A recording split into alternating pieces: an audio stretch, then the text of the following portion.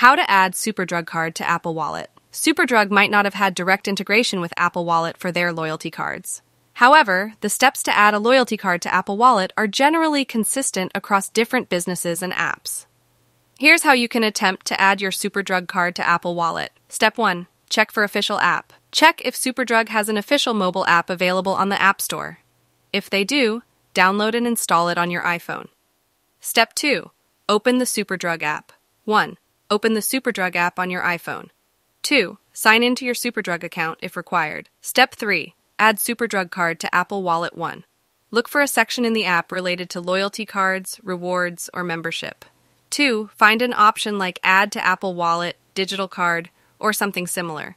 This might be within your account settings or a dedicated loyalty card section. 3. Follow the on-screen instructions to add your Superdrug card to Apple Wallet. This might involve scanning the barcode of your physical card or entering your loyalty card number. 4. Your iPhone will ask for permission to add the card to Apple Wallet. Approve the addition.